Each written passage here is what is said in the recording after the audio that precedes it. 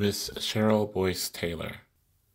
It seems, Miss Taylor, that we are nothing if not for our histories, and so much of mine is tied up in the business of ghosts.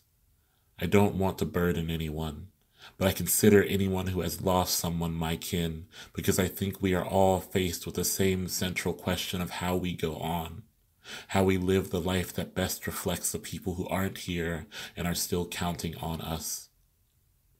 A mother is never supposed to bury a son, I think. I don't know who makes that rule, as if linear time is the only direction we all have to follow, but something about it seems particularly wrong. A cynic might say that it all depends on the length of life, who had the most fulfilling years and who didn't, but I am not a cynic.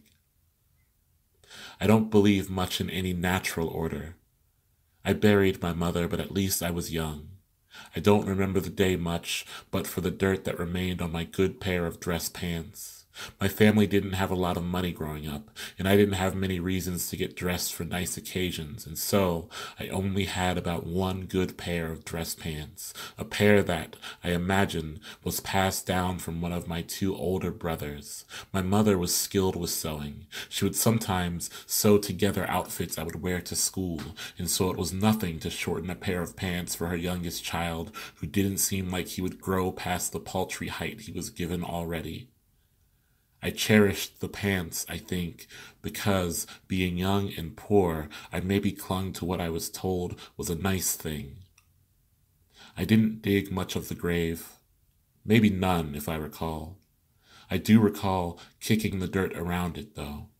It seemed so odd to me at the time, to have a living person to hold a mere 3 days earlier, now having dirt heaved atop their body.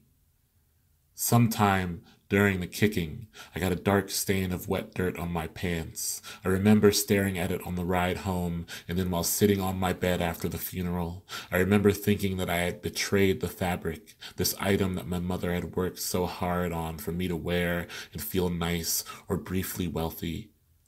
Focusing on the stain and mourning the pants, I think, allowed me to mourn the greater loss.